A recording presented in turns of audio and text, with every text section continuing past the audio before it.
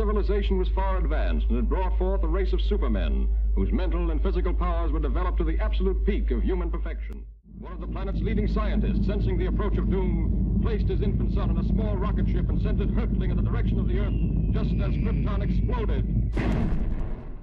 The first animated adaptation of Superman was the Fleischer famous Studio Superman series that ran from 1941 to 1943.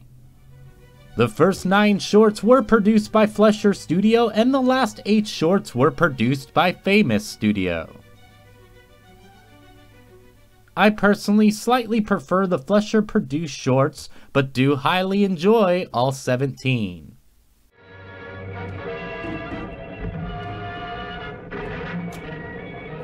These shorts are responsible for giving Superman a new power, as Superman previously only leaped except for a few artist errors in a couple of comic books. But with the publisher's permission, the superhero would now have the ability to fly, and would also write it into the superhero's comics from then on. The shorts would influence so many animators and adaptations of the character, and there's no question why. There's something about the animation of the 40s era that draws you in. It's really stunning. I really love the animation style of that time.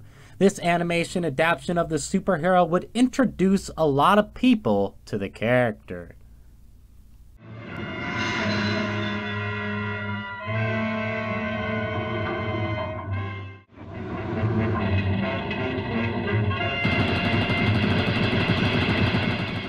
The first short, The Mad Scientist, also known as just Superman, would appear in theaters on September 26, 1941.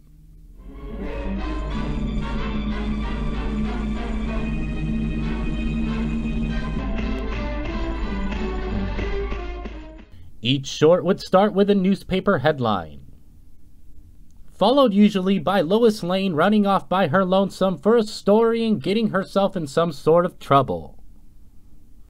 Oh, Lois, want me to go over there with you? No, thanks. You'd probably faint if you saw the monster. And Superman comes to the rescue, saving Lois and defeating the bad guys.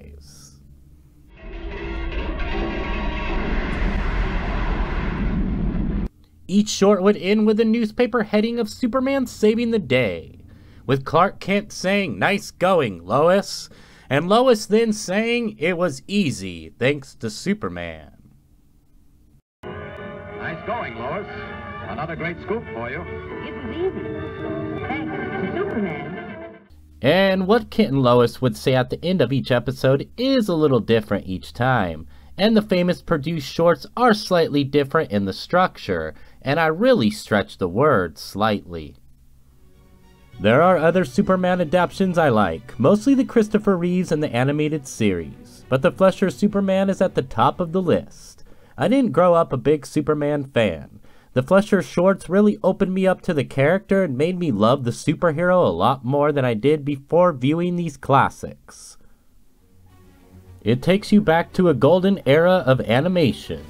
These shorts were made by some of the most influential animated pioneers of all time, easily up there with Walt Disney himself. All in all, these Superman shorts are just really fun, and definitely worth viewing over and over again.